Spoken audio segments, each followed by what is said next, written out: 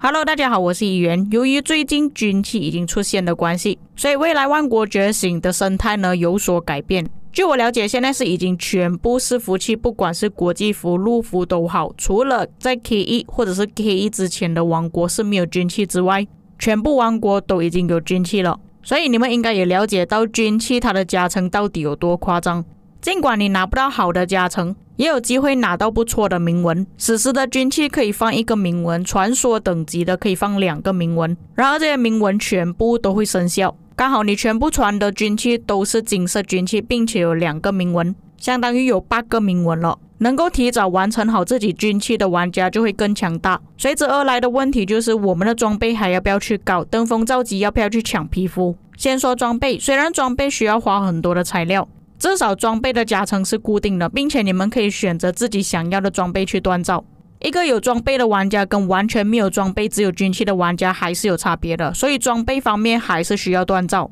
可以说装备已经变成基础了。负责打野战的玩家，你们可以选择不要把装备升上去变成专属，可能锻造了金色装备之后再搭配军器用就可以了。以我的经验来看，有专属跟没有专属的金色装备其实在野战不会凸显太大。再加上如果你是运气好的情况下，你拿到比较高加成的军器是可以超越有专属的玩家。肯定的，你有办法弄到专属的话当然会更好。但对于一般玩家来说，多量的金色装备比起少量金色装备有专属来的更好。普通玩家有区分为玩2队、3队、5队的。2队、3队的玩家，你们可以把装备弄上金色专属也没有问题，反正你们那些材料留着也是没有用的。对于跟我一样的玩家，我相信你们跟我的情况也是差不多，在犹豫着到底要不要弄专属。有考虑过要驻防自己城市或者开集结埃及之战用的话，是可以弄一套有专属的装备。其余的装备可以弄紫色或金色的，但不一定要有专属，可以用军器来弥补。假设是负责集结跟驻防的车头就没有办法，全部东西都必须要弄到最好，包括装备专属、觉醒。军器方面也是要靠他们自己的努力了，毕竟军器还是很看运气。总结来说，装备还是要弄，但是军器可以弥补一些装备没有专属的问题。运气好的情况下，可以超越全部有专属精装的玩家。至于城市皮肤方面呢，由于军器的加成是可以超越皮肤很多的。目前城市皮肤加成最高的就是 15%， 没有那个能力拿到金色皮肤的玩家用紫色至少都有 5%， 相差 10% 是可以用军器来弥补的。并且也不是每个玩家都有登峰造极皮肤，所以你不一定会打到有 15% 加成的玩家，比较多机会打到 10% 加成的玩家。毕竟现在很多玩家都有失落商店里面的骑兵皮肤了。至于你现在已经拥有 10% 加成的皮肤，包括之前登峰造极加 10% 的皮肤，也是可以再用着，不一定要去抢登峰造极的皮肤了。所以之后登峰造极应该不会这么多人去抢皮肤，除非之后登峰造极的皮肤有所改变，加成变得更高的时候才会有人去抢。比方说增加 20% 到 30% 之间，之后会去抢的玩家应该都是担任驻防或者集结车头的。也就是说之后城市皮肤会被贬值，装备或许会被贬值，但是不会贬值的太低。固定的基础加成还是很重要的，不过装备依然还是受到军器的影响，之后装备也是一样会被贬值。在这里为那些花了很多钱去弄装备的玩家表示 QQ。 至于统帅方面跟之前的影响并不会太大，或许也有可能那些旧的统帅因为军器出现的关系，让他们的加成提升，反而可以拿出来用了。前提是你的装备必须要刷到很好，有很高的加成，并且铭文也是不错的。最后还有包括 T5 的科技，所以以上这些部分呢，全部在未来都会变成基础。如果你以上这些东西都没有完成的话，只要你遇到一些已经完成以上条件的玩家，并且加上军器的，会直接把你打死。在军器还没有出现之前，玩家的数值加成全部都是固定的，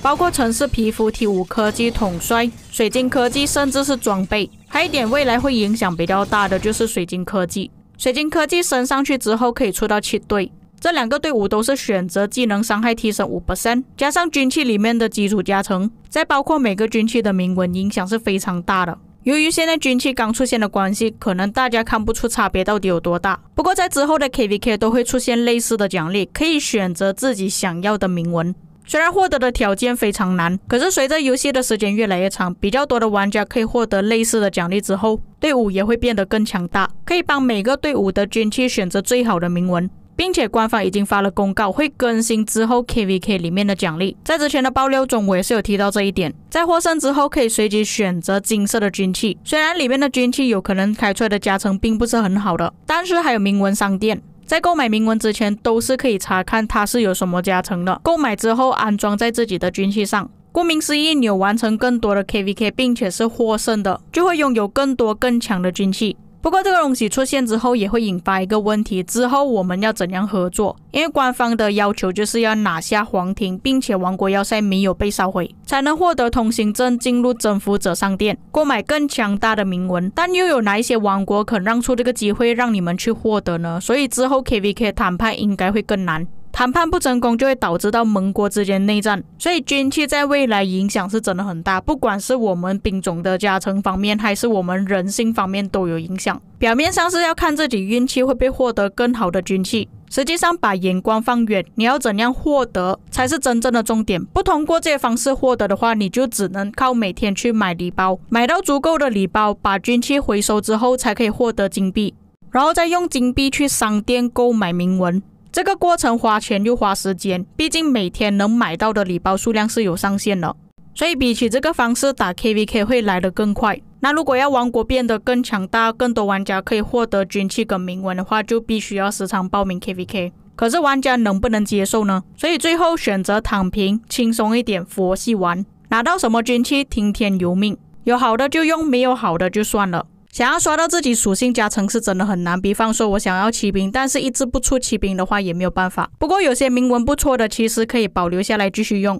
等之后刷到更好的军器的时候再来替换掉。把全部采集统帅变成一字形，军器有采集速度提升的会更好，或者选择机动统帅放3翼阵，让他们扫天速度会更快，这种就是摆烂式玩法了。之前我有跟各位强调过，这个游戏会一直不断的在更新，所有曾经很强的东西都会被替换掉，就像之前的 T5 统帅，还有包括装备，当初花了很多钱去购买礼包，利用宝石去完成副本活动，抽材料、抽图纸、搞专属，现在被军器给替换了。买单的全部都是有花钱的玩家，反而没有花钱的玩家，他们也没有损失多少。想要追求的更高，就会越痛苦。所以奉劝各位看开一点吧，有些东西不要去强求，反而会更好。就用 KVK 作为例子，那你要报名 KVK 获得奖励，首先你必须要打败你的敌人。打败敌人的时候，你需要准备资源跟加速。当现在奖励变得更加丰富的时候，大家都会去抢，所以你的敌人也会变得更多，更难对付。